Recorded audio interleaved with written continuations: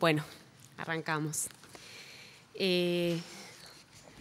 Grant Romer fue a la Eastman House en 1975 al ingresar en el programa de posgrado de fotografía del Instituto Tecnológico de Rochester. Obtuvo su licenciatura en el Instituto Pratt, donde comenzó estudios formales de historia de la fotografía en 1964, mientras estudiaba Bellas Artes. Mientras se especializaba en la historia del daguerrotipo y en su práctica, empezó a trabajar con Alice Swan, por entonces conservadora de fotografía de la Eastman. Tras la marcha de Swan en 1978 y el establecimiento del perfil de conservación en la institución, Grant Romer se convirtió en su conservador. Guiado por un fuerte compromiso para compartir los recursos de aprendizaje del museo, abrió el laboratorio a otros medios medio internados, contribuyendo al desarrollo profesional de muchos especialistas internacionales que hoy lideran el campo. En respuesta a una creciente demanda para el aprendizaje de la especialidad de preservación fotográfica, Grant Romer creó el programa de preservación, en inglés, Certificate Program in Photographic Preservation and Archival Practice, de la Eastman en 1989. Este programa sirvió finalmente de base al Advanced Residency Program in Photograph Conservation, que Grant Romer ha dirigido durante todo su periodo de vigencia. En 2009, después de toda una vida de éxito en la institución, se retiró. Grant Romer es mundialmente conocido como conferenciante y autor de muchos temas de historia de la fotografía y de conservación. Le damos la bienvenida y nos ajustamos al funcionamiento que planteó Daniel. Thank you very much. I'm very grateful to have the invitation to be here, to make a contribution and to participate in this event. And I am also extremely grateful for the support that I have been given to enable me to travel here. I need not tell anyone in this audience that photography is a wonder, but it is always good to remind everyone that photography is a wonder. Experiencing the wonder of photography is really the one thing that has kept me involved with photography from the first experiences that I had as a young boy, that made me begin to be in a state of wonder. When one is in a state of wonder, one is questioning. One feels questions, but maybe does not yet have the question formed. You don't know what to ask, but you know you don't understand. You know you are feeling curiosity. You know you want to know, but you don't know necessarily how. Many of us cannot really say why we are so deeply involved, so deeply attached, so deeply devoted to photography in whatever way we are, whether as artists or using it as a tool or through scholarly pursuit. We still cannot necessarily answer the questions that we have about what is photography.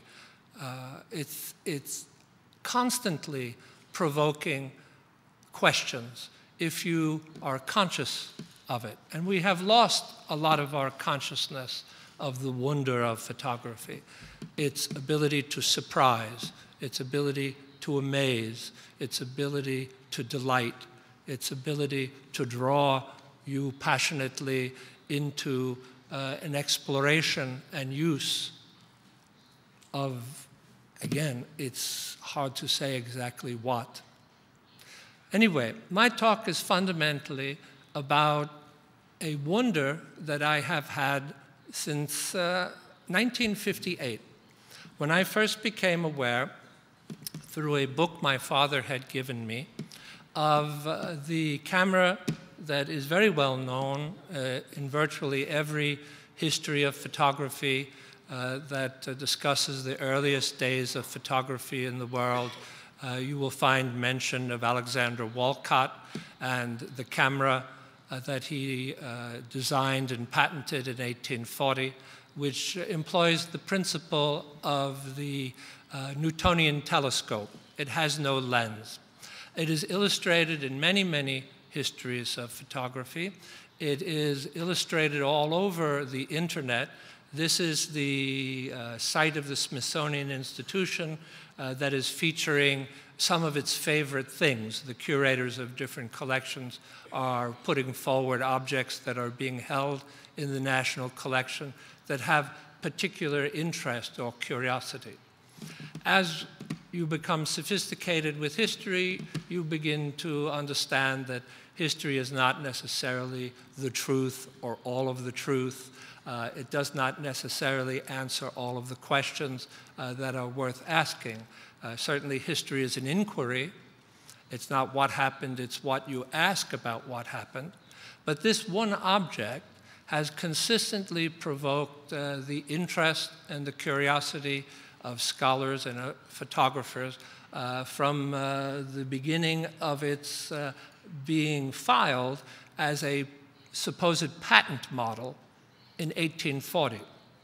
It is the first photographic patent held by anyone in the world. As a matter of fact, the daguerreotype process itself was not patented. The Giroux camera was not patented. There is no earlier example of a photographic patent in the world than for this object. And it indeed describes it as a working version, quite interesting, of the full-sized camera. If you search the internet looking for Wolcott camera, you'll find many other sites. Here's for the Oxford School of Photography, in which the commentary is interesting. It's put forward as the first camera patent. Indeed, that's what it is. And the commentary is that the patent number, blah, blah, blah, surprisingly was taken out by Alexander S. Wolcott, a man from New York. Why should that be surprising? I'm not sure. This is an English school, and they maybe think everything comes from England or France in photography, or at that early date it would be. But indeed, this is a patent that's coming from the New World before anything else is patented in Europe.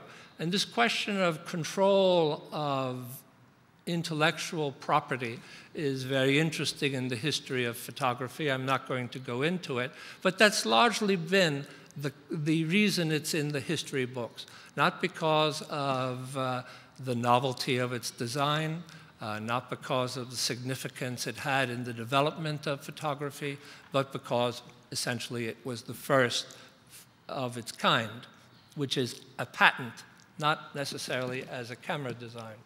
He goes on to say that he is sure, if asked without the aid of Google, he would have said that George Eastman held the first patent in photography. It shows how ignorant people are about the history of photography, that they could even say such a thing, of all places, in a school of photography. In 1958, I became aware of it, but only 2 years ago did I finally found my own way to examine that object. It remained an object of curiosity throughout the years to me, as I began to understand more and more of the context in which one would value it. I became more and more curious to actually examine the object. It is remarkably small, and indeed that's part of the reason why it's taken to be the patent model. But it is not the only example of the Wolcott camera that exists. In a small museum in Saco, Maine, in the northeastern part of the United States, is a small museum that has another example, the full-size example of the Wolcott camera. Here you see it, and it's little known and little visited and little seen and little appreciated for what it is. You all know the story of the announcement in January of 1839 by the astronomer Arago that he was in the process of submitting to the French government the proposition that the French nation acquire the rights to the invention of Daguerre, that he had indeed achieved the long-held dream of fixing the image of the camera obscura, that he had indeed a practical system of photography. It wasn't until August of that year that the practical details were given out.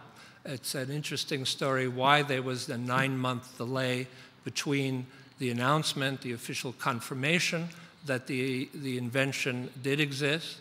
Daguerre had shown in 1838, throughout the year of 1838, examples of the daguerreotype to a number of different people. It had indeed been seen and reported on in the French press, but it was the moment in which it was officially confirmed by an authority that the world recognized that indeed it was something, not just a hoax, but a reality. At that time in Paris, the American Samuel Morse, who was a portrait painter by profession, was in Paris to sell his invention of a form of telegraph. We know his name today because of Morse code, the system of dots and dashes to give them the message. He's not the only claimant to an invention of telegraphy, but he certainly, for the United States, is considered, like the Wright brothers, to be the first to do that. Of course, he is not the first by any means, but one of the first for sure. But he was in Paris at the time of the announcement, and he immediately wanted to visit Daguerre and view for himself the examples of his process. That was arranged by the American ambassador. He was received by Daguerre. He showed him examples, and you all know very well this image, which also is in every history of photography book. This image Morse described in a letter to his brothers in New York. It's one of the first accounts that reached the United States and was published, describing firsthand account of the daguerreotype, in which he very much stressed that a man having his shoes shined stayed still enough during the exposure, which was for more than 3 minutes, 3 to 5 minutes, was the shortest time that a reasonable image could be formed by the process in the form that it was introduced. He really began in the United States with this letter that his brothers published in their newspaper, an expectation and enthusiasm to find out the working details of the process. But he very specifically says in his letter that Daguerre himself did not think that portraiture was possible with this new invention. In another letter that Morse wrote to his brother, in which they did not publish the contents, he says, there's money to be made in applying this new invention to portraiture. Very specifically, he says, there's money to be made in applying photography to portraiture. The spirit of the American of this period, in which there had been a Great Depression in 1836 that made many, many men begin to wonder how to make money, and the spirit of adopting technology to profit was really very broadly held. And many other people in New York at this time, which was the largest city in America, but the population was much smaller than it is now. Here you see, those of you who know Manhattan, the end of Manhattan is where the city was. It went no higher than Houston Street at that time. The population was only 300,000 people. But of those 300,000 people, a lot of them were involved in a mercantile, entrepreneurial spirit, in which technology was seen to be the key to profit. This man, John Johnson, born in America but descendant from an English immigrant family, first generation born in America, received the news of how to make the daguerreotype in October of 1836, October 6th, 1836. And that news fundamentally was, it was silver plate, it was iodine that was the sensitizing agent, and it was mercury by which the image was developed. No more information than that. It took from August 19th, when it was made public, to October 6th to reach New York. It's the earliest documented date in which it can be clearly said that the news reached New York. It wasn't until some time later that the manual reached New York. The manual was not published in France until the second week of September of 1839, and did not reach New York until somewhat later in the month. Anyway, he brought the news to his friend, Alexander Wolcott, who in the New York Directory is listed as a dentist, but he was making dental tools. He wasn't actively working as a dentist. In this house that you see, on this site, the current building is built later in the 19th century, but the house that was on that site looked exactly like that, a two-story house with an attic. And he gave him the news, and he was too busy to do anything about it immediately. He said to Johnson, "Go get the iodine, and I have the mercury, get some silver plates." Johnson was working in the jewelry business, and he came back within 2 hours with the iodine and the silver plate. By that time, Wolcott had designed the camera. The camera works on the principle of the Newtonian telescope, which you may or may not be familiar with. Isaac Newton invented this form of telescope in the late 1600s. It employs the principle of the concave mirror to focus light, a very simple principle. Again, the illustration here shows you the simple principle in which the image is reflected back onto another mirror viewed at a 90-degree angle. One was able to see in high magnification the heavens, and it had the advantage of not using a glass lens that caused chromatic aberration.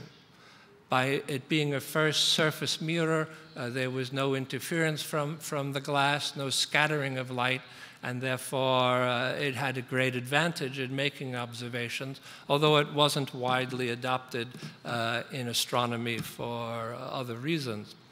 It's interesting to note that Wolcott understood this principle. We don't know much about his life before. He was born in Connecticut. He was a young man. He was 30 at the time of 1839 that he receives this information. It seems that he was very well educated, particularly in the field of optics and astronomy, which is amazing for that period. There was no American optical industry to speak of, and very little academic opportunity to study on a level equivalent to the education in Europe in the field of optics. Anyway, here you see a Newtonian telescope. This is in the Science Museum in London. It has the fundamental form, if you see from the front, of the Wolcott camera itself. Seen from the front, it looks virtually like a telescope of this form. You see the mirror at the back and the frame for holding the plate. The achievement on October 6th, that afternoon, on the very day that he received the news, he designed the camera, he sent out Johnson again to have the box made, and that afternoon made 2 exposures, portraits of John Johnson in profile, standing in front of a window, and successfully achieved 2 portraits in silhouette, in profile, of Johnson, and immediately thought he had the key to the business of portrait photography. The exposure time that he achieved with these two little portraits the size of a fingernail was 1 minute. Because there was no use of glass, no lens, the exposure time was greatly reduced. The distance from the imaging surface to the plate was very short, so that an exposure of 1 minute, which was much more viable, was the key to opening up a commercial portrait business. This camera was the first photographic patent of a camera in England also. There it's known as the Beard camera. Richard Beard, we'll talk about in a little while. He had essentially bought the rights to this camera. And this camera, strangely enough, is the basis of the beginning of the commercial photographic portrait business. This camera that is called a patent model, I believe, is actually the camera that was made on that day. It's not a patent model. It confirms absolutely to the description that was made by Wolcott and Johnson later on in the 1850s. Johnson made a full description of this day. It's the earliest day that can be clearly documented that photographs were made in the United States. This camera was the working camera of that October 6th day. It's not appreciated as such, but if you want me to prove it, I'll prove it to you. I made a little model of this camera to understand it. It's here for anyone who wants to, while we're here, take a look. This is basically the size of that camera.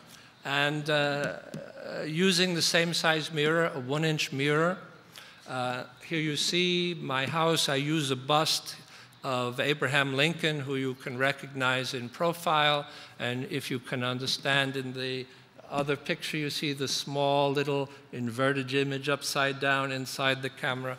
That's this camera without the top, so you can see what's working on the interior. Focus is made by moving that little tongue inside and out, which moves the area where the plate would be.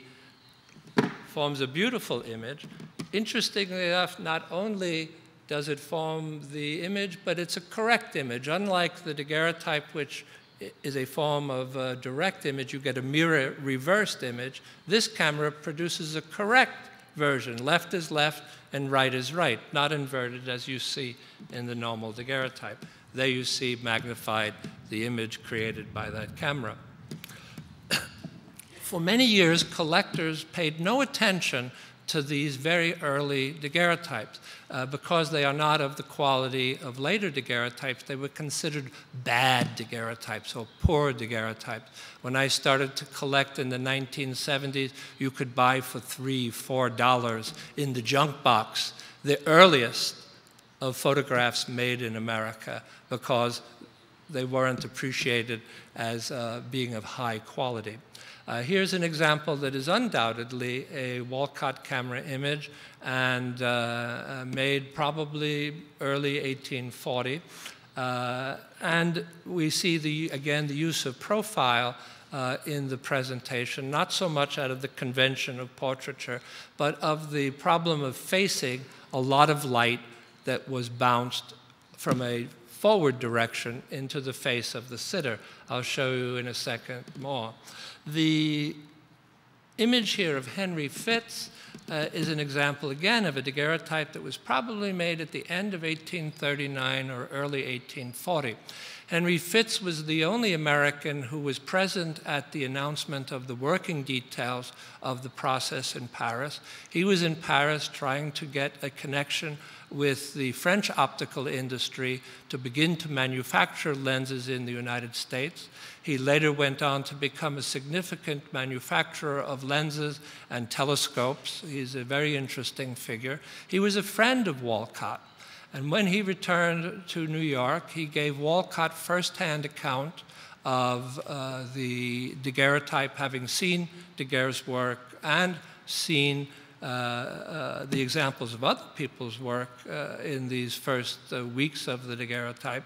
And this daguerreotype, in all likelihood, is again made with the first full-size camera that he made the mirror for. It took 2 months to grind the mirror, a 12-inch mirror, to make a large format version of the camera, and that was done by Henry Fitz. Wolcott was not the only experimenter with portraiture in New York. Morse and another person, John Draper, working at New York University. Here's the building of New York University, which was on the corner of the northern corner of Washington Square Park, if you know New York. And they both were making daguerreotype portraits in this building in late October of 1839, and were trying to establish a commercial business as well. Examples of their portraiture from this period do not exist really in the original. There's a copy of one of Morse's pictures. They are often listed as the first to make portraits in the United States, but the claim, I think, is not as strong as Wolcott's claim. This is Morse's camera. Both Draper and Morse were working with lens cameras. All of the people who were working with lens cameras were working with exposures of 3 minutes for portraiture in 1840. It wasn't until later on in the year of 1840, and I'll talk about that the exposure times were reduced for lens cameras. The advantage that Wolcott had was very, very great in the fact that it was much faster, and he was able to establish a commercial portrait business very soon. Here, he established in this building, I'll show you here, the building that has the American flag on it on that corner of Chambers Street and Broadway. In that building, which was a famous building, which some of the first daguerreotypes seen in the United States of any quality, certainly ones that were made by Europeans, were exhibited in this building. It was virtually the center of the commercial city, right across from City Hall. It's somewhat puzzling to scholars why exactly that building, since as you see it, here's the only photograph that I've been able to find of this building. The studio was not on the roof. It didn't have either access to the roof. It was on the third, not the, it was on the 4th floor, not the 5th floor. And that's been puzzling people for a long time. The explanation is that the street, Chambers Street, which is the street that's on the far corner, is a east-west facing street. So all day the sun crosses Manhattan Island. And by the use of mirrors, like a heliostat for a telescope, they were able to bounce light into the studio all day long in order to make exposures all day long. Here you see the arrangement of the mirrors, bouncing light in. The light, of course, was very intense, and that was filtered through bottles of blue copper sulfate to work as a filter. The process also was sensitive only to blue light, and he believed that he was gaining a benefit from having just blue light on the sitter. And the light essentially came full force straight onto the face. The daguerreotype process, sensitized only with iodine, is very contrasty. You don't get very good middle tone rendition. You get pretty good highlights, pretty good maximum densities, and very little in between. In order to have a good portrait, a lot of shadow you didn't want. So these very early portraits, by our standards today, are not much to look at. But imagine the world before photography, which is impossible for us to imagine. It's absolutely impossible for us to think of the world with no photography, and then one day the opportunity to see yourself through photography. So these portraits, which have never been very widely appreciated, even today are not widely appreciated, are the first of photographic portraits, and they're very interesting once you understand the conditions under which they were made. There are not many extant that you can absolutely say were made with the Wolcott camera. I'm happy to make the argument if you wish. I'm not going to use a lot of time. But here you see the first real photographs of human beings made in a commercial context, not just as a curiosity or a scientific experiment, but photography for pay. And indeed, in March of 1840, excuse me, Wolcott opened the first commercial studio for portrait photography in the world. Nobody contests that. Another example, which again you might say is not the best photographic portrait, but it's amongst the first of photographic portraits. When you look at that, it's an entirely different business. And you understand the room, the wonder, the thrill of making your portrait by this means helps you to understand and enhance this viewing experience. Having to avert the eyes from this light that's coming at you, which is blue. That's another thing to remember, how strange the room must have been. And facing this camera, which, you know, facing the camera for most people is mysterious, but a camera that has no lens, just a big open hole, even today makes people in a state of wonderment as to exactly how does this work. The quality improves steadily. What's important to understand about Wolcott is not so much his achievement and invention of this camera, but he understood that he was the opportunity to make a business out of photography and continually improved the process. The exposure time was reduced from 1 minute down to eventually 10 seconds with iodine sensitizing only. The quality of the plate was improved. He was the first person to have plates made specifically for the application of the daguerreotype in the United States. He improved the plate. They improved all of the business of how do you arrange, how do you pose, how do you light, all of the mechanical and commercial aspects of portrait photography he undertook and not only established for the field, for everybody else, he set the standard and continuously improved the photographic standard as well. Sharper and sharper, better tonal range, shorter and shorter exposure. Ultimately, the shortest exposure they made was 20 seconds for sitting for your portrait, all before 1842. A lot of these images are deteriorated and also diminish the quality of the image so that, for instance, the frosting of the maximum densities here greatly reduced the quality of this image. But this is an example of a Wolcott camera portrait made in 1840. In late 1840, the business is going so well that Johnson's father went to England to license the camera and studio business. The difference between New York and London, New York had 300,000 people, London had 2.5 million. It was the largest city in the world, and therefore the biggest market for portrait photography.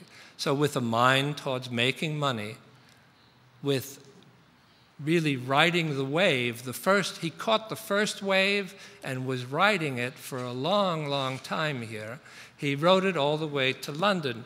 Johnson first went over. The license was sold to Richard Beard. The English will tell you that Richard Beard opened the first portrait studio in Europe, photographic portrait studio, and he did, but he was never the operator and never the photographer, never really directly involved with the mechanics of the business.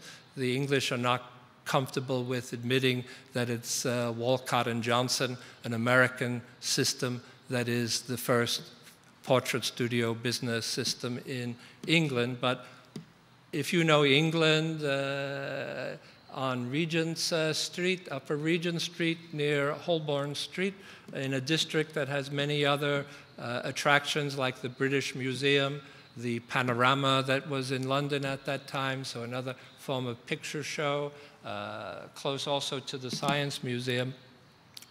On, I don't have a pointer or I'd show you, but on Upper Regent Street, on the left-hand side of Regent Street, that little black building, that was the Royal Polytechnic building, which was an institution where the latest in scientific novelties were shown to the general public. On the roof of that building, Johnson established the studio. You've seen many, many times this illustration of the studio, a circular room in which the glazing was blue glass. They had a great difficulty in finding blue glass. The Wolcott cameras you see high up on that shelf, 2 of them, and the sitter having to be raised very high, close to the light. It's a very accurate illustration of the studio. There's no time to explain it in great detail, that although it looks strange, and I wasn't able to make a slide that gave you the sense of blue light, the room entirely illuminated with blue light. This was a display that was at the Science Museum in London, which has since been destroyed, but was a major feature of their photographic history gallery. This is the experience you would have going to the Beard Studio to have your portrait made.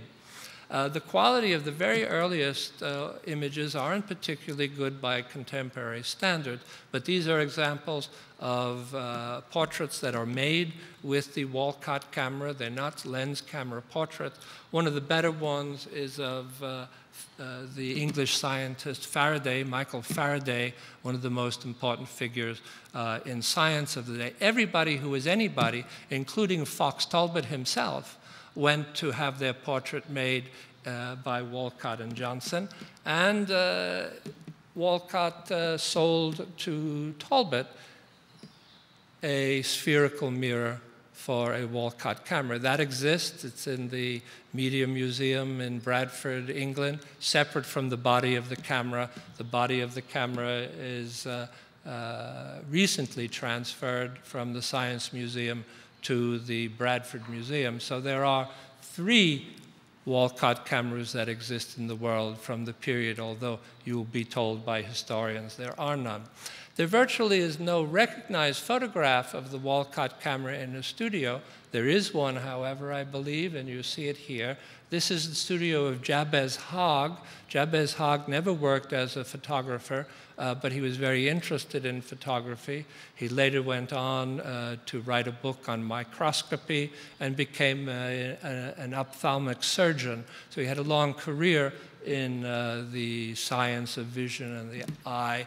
And you see in his little glass house, you see that big black horizontal box that is in all likelihood a Wolcott camera on top of a tripod, and unpublished, unknown to scholars, and unrecognized even by the owner of this image. I didn't tell him exactly what it was when he showed it to me. This is held in private hands. Here's Jabez Hogg photographing John Johnson. This is a daguerreotype that also is in the National Media Museum in England. It shows Jabez Hogg working in the Beard Studio, it's identified, making a portrait of John Johnson, not his father as it is listed. His father was a much older man. This is correspondent with John Johnson.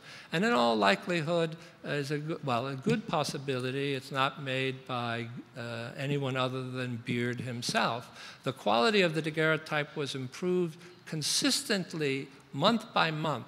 By late 1842, Johnson and Wolcott had worked out the use of not only iodine to sensitize, but the use of bromine or chlorine, which occurred to many, many people. But they're the ones that worked out the sequence iodine to bromine back to iodine again, which was the last improvement in the daguerreotype and reduced the exposure times down to as short as a second. Most daguerreotypes, portraits that you see, the exposure time is 1 to 6 seconds. And that was first worked out by Johnson and Wolcott. This is a little understood, a little appreciated fact that they made so many improvements in the daguerreotype process. And their last patent was a patent in England in 1843, early 1843, was for a daguerreotype projector in which daguerreotypes could be projected life-size. So it's the first of the patents that have to do with the projection of photographs as well, is a Wolcott and Johnson invention. I made a full-size version out of cardboard of the Wolcott camera, and I made a daguerreotype this about a year ago to satisfy myself that indeed it worked. Here you see my friend in the studio posing for the picture. Here you see the view that I had before the camera.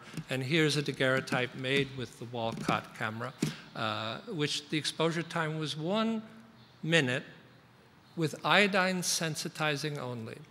So everything that has been said about their achievements by them is really quite so. It is not a fiction, it's not a fallacy, it was not an impractical camera.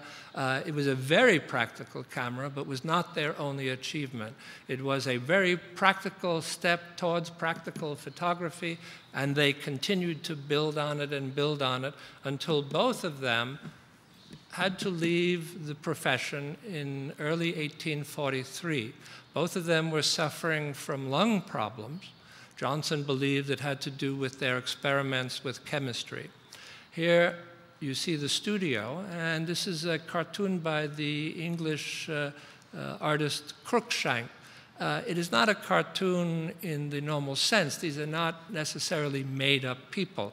As a matter of fact, the man making the exposure and the man polishing the plate are distinctly individuals. And it's quite ironic that there is no portrait of Wolcott, even though he's the man who made a photographic portraiture possible. But there is a good possibility that this represents Alexander Wolcott in particular. The other man looks very much like the photographs of John Johnson. Wolcott returned to the United States and almost immediately left New York and moved back to his hometown in Connecticut, just outside the border of New York State in Stamford, Connecticut, and bought a little mill on the river here and continued his experiments, but working in isolation. He died that same year. He had tuberculosis. At the age of something like 33, 34 years old, he died having his handle on the success in photography. Had he lived, he would have been, well, the way George Eastman is remembered is how Alexander Wolcott would have been remembered as the father of American photography. Certainly not Morse. It would have been Alexander Wolcott. He's buried in this cemetery. Today you can see from a satellite on your computer where he's born by the miraculous technology of photography. And wonder upon wonder upon wonder upon wonder. His grave is lost. I've been to the cemetery. The church hardly has any life in it. The old cemetery is in great neglect. This man, there's no portrait of him. There's no headstone. There's virtually no memory or credit for what he truly is responsible for and should be remembered for. This is a general lesson of the history of photography. Most of it is not there. We have a very simple understanding of photography, and certainly the first days of photography in particular. Here's the site. He had opened a studio before the Chambers Street studio in the house where he made his first experiments. This dismal street on First Street in New York City, there's no plaque, no monument, nobody stopping and looking at this building as one of the great sites of photography's first days in the New World. It should be different, but that's the way of history. It's a sad business, ultimately. It's a wonder and it's a woe at the same time. That's what I've learned from it. Following my curiosity, I came to really be not so happy, but sort of sad about Alexander Wolcott. I don't know what to do with that feeling. But I think it's ironic that I don't know, has anyone here yet seen one of these Lightro cameras, these light field cameras? Do you know about it? Anyone? Takes a picture that can always be brought into focus. Any type of focus, any field in the picture can be brought into focus. You not heard about it yet? You'll see at the bottom, the future of photography hasn't quite arrived yet. I haven't yet seen one in the hands of anyone. But ironically, this future of photography is, you know, the gods that run this world have a wicked sense of humor. And all you do is have to look, and you'll find these ironies everywhere. Even though Wolcott is long gone, this camera is misunderstood. Nobody's going to really recognize that the camera that's at the Smithsonian is the first camera made in America, not just the patent model, but the actual first camera made in America that we know clearly made the first portrait of a human being. It's all documented very well. The portraits existed up until 1862. They're reported in various different journals as having been shown.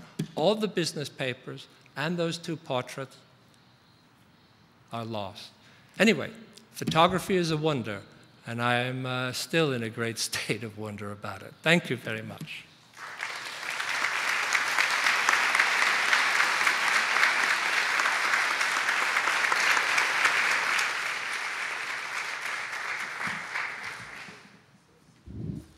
Un modelo de tiempo.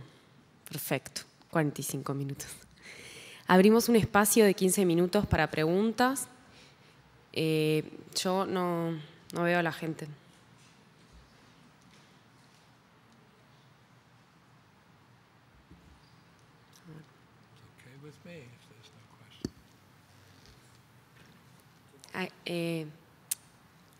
Acá, pero esperen que llegue el micrófono.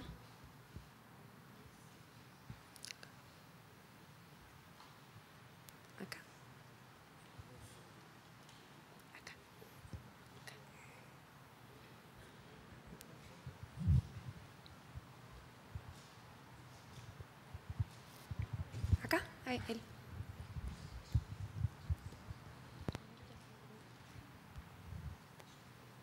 Eu gostaria de perguntar, a placa de prata que era usado no daguerrótipo, se tinha relação com a gravura em cobre da época, a técnica.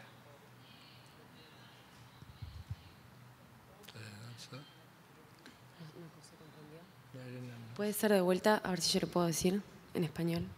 Puede ser de vuelta porque no entendí. Pode ser em inglês? Puede ser en inglés.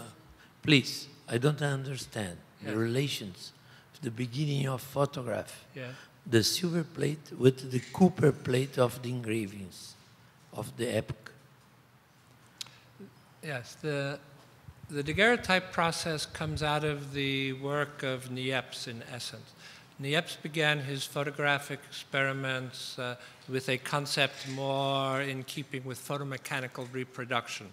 It was stimulated by the invention of lithography. The French government had offered a prize for a way to make lithographs without stone. The type of stone for lithography was not available in France. It was a very limited material source in France, but lithography was greatly embraced by the French. It was Niepce's idea to have a planographic form of printing on a metal plate, but the idea to form the image not by hand, but by light. So he was working with metal plates. When he formed the partnership with Daguerre, he had already experimented with pewter plates, he experimented with glass, and with silver surface plates. The use of the silver was for the reflectivity of the plate, because the maximum densities were being formed by reflection. So it is Niepce that is suggesting the use of the silver plate. Daguerre eventually makes a discovery by an entirely different route, but working on the same sort of plate. They had 3 photographic conventions before they announce, Niepce dies before Daguerre brings the process, but they had 3 different processes that were not commercially viable. It was the daguerreotype that was commercially viable. It was good enough. And that was based upon sensitizing the silver with iodine, making it light sensitive, silver iodide. Exposure to light formed a latent image that could be developed with mercury. You have to understand what the daguerreotype. But it's a very odd route, where all the other routes have to do with the darkening of silver on paper or leather. That's where they thought the invention was going to come. It comes from an entirely different place.